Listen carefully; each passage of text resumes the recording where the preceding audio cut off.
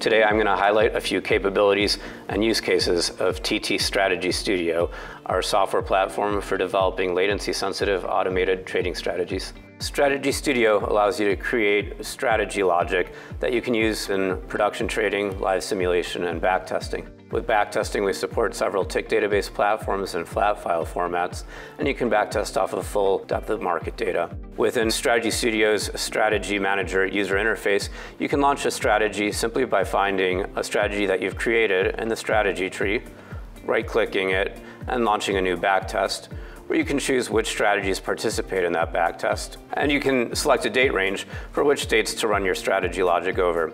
As you launch the backtest, it will query your tick database or your flat files and start streaming the results on a live basis so that you can monitor how the backtest is progressing. The software also saves all of the results of everything you ran, whether it's a backtest, live simulation, or a production trade, so that you can go back in and load older runs of your strategy and compare those results to more recent backtests.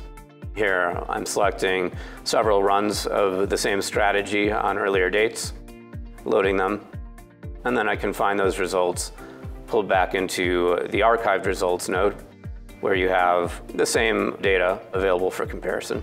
Backtests can also be launched through a strategy command line utility, which can be used to automate kicking off different variations of your backtests, for instance, running them with different settings to help find optimal values to ensure optimal strategy results. Strategy Studio has a C++ event-based API where you write a trading strategy by responding to new pieces of information that come in with the help of information that the software tracks for you. Our API can also incorporate alternative data sets for event-based trading, such as news trading or social media-based sentiment trading. What the strategy does is it listens for incoming sentiment updates and says if the sentiment is sufficiently bullish with enough activity, send out an order to buy the related symbol. If the opposite is true, send out an order to sell the related symbol. Very similarly, we have a simple news-based example strategy that has an example of using a news provider that includes content such as earnings releases, government oil inventories, unemployment reports. And in this example strategy, you can listen to that news topic and compare the release number to your expected value and compare it to your range of expected values to determine whether you'd like to send out an order to buy the symbol or sell it short. As you can see in both of these examples, whether it's on news or on sentiment, in the API we strive to make this very easy to work with, so you have a nice normalized news event message that lets you get to the numbers that you need quickly and write intuitive code.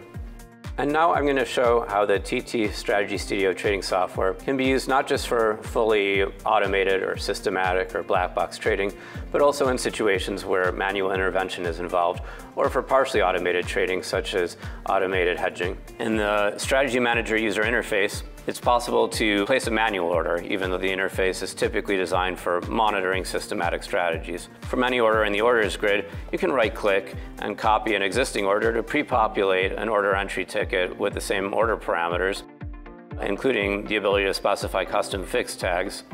And from there, you can stage that order or submit it. Orders submitted from the user interface are routed not directly to the market, but through your strategy's implementation, so that when you write a strategy, you have the opportunity to customize how manual orders are facilitated. On the API side, the strategy interface has hooks including on-external order and on-external fill.